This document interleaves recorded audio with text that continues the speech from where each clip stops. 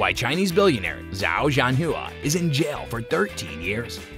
In a historic ruling, a Shanghai court condemned Chinese-Canadian millionaire Xiao Jianhua to 13 years in prison and fined his firm a total of 55.03 billion yuan, or 6.8 billion pounds. The Shanghai First Intermediate Court said that Xiao, 50, and his Tomorrow Holdings conglomerate were charged with illegally absorbing public deposits, betraying the use of entrusted property, and the illegal use of finances and bribes. The Shanghai court announced that Xiao had been penalized 6.5 million yuan and that he and Tomorrow had severely violated financial management order and damaged state financial security. Hello everyone and welcome to another video on our channel. In today's video, we're going to discuss why Chinese billionaire Xiao Jianhua is in jail for 13 years. So stay tuned to find out. Now let's start our video.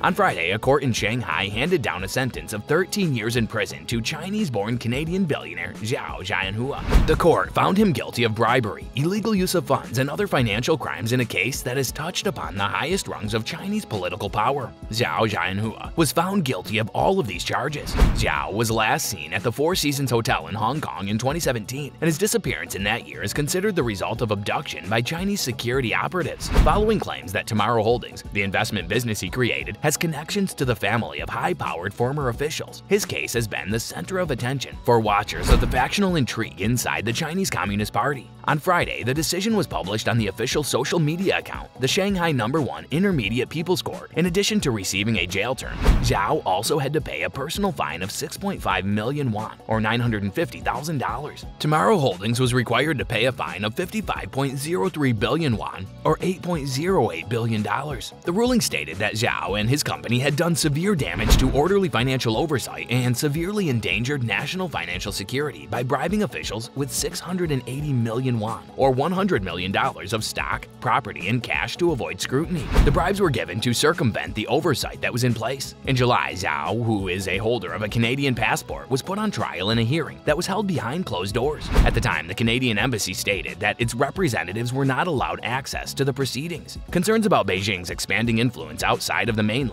were raised due to the mysterious disappearance of a businessman in Hong Kong in 2017. According to a story from Reuters at the time, Xiao was reportedly spotted for the last time being rushed out of his five-star hotel in a wheelchair with his head covered, despite having no problems with his legs. If you're liking this content so far, please consider subscribing and liking the video. Now let's continue. In the name of Xiao, a statement was issued on the front page of a newspaper in Hong Kong claiming that he had not been kidnapped to the mainland and that he was instead recovering from an ailment outside of Hong Kong. A significant time later, the Chinese authorities acknowledged that they had him in custody. An expert on China's legal system named Jerome Cohen referred to the operation as a brazen kidnapping and stated that it was a warning to all that Hong Kong was no longer a haven from the reach of Beijing's secret police. Xiao is one of several business tycoons brought down due to an anti-corruption campaign initiated by China's leader Xi Jinping. In 2018, Wu Zhuahui, the founder of Anbang Insurance Group, was sentenced to 18 years in jail, while Ye Jianming, the founder of energy giant CEFC, is still being detained pending the outcome of his trial. Possibly the political sensitivity of Xiao's business relationships with some of the most influential families in the country is another factor contributing to the secrecy surrounding his case.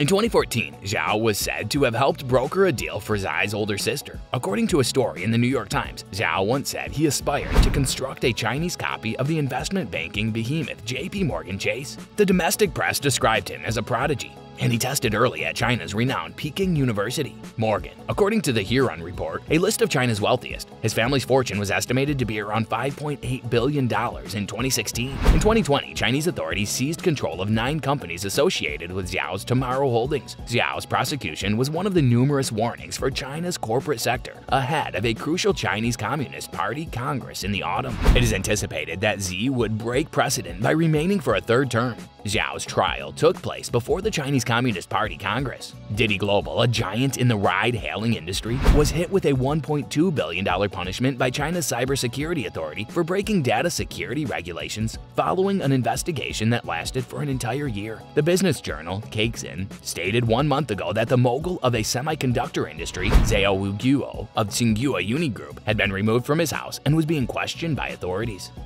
Well, that's all for today's video. Tell us in the comments section how this one was. I hope that you found this video interesting. If you want to see more videos like this, please consider subscribing for more. And don't forget to provide us with your valuable feedback. We'll see you in the next video with some more notable celebrities, facts, and stories. And until then, stay tuned.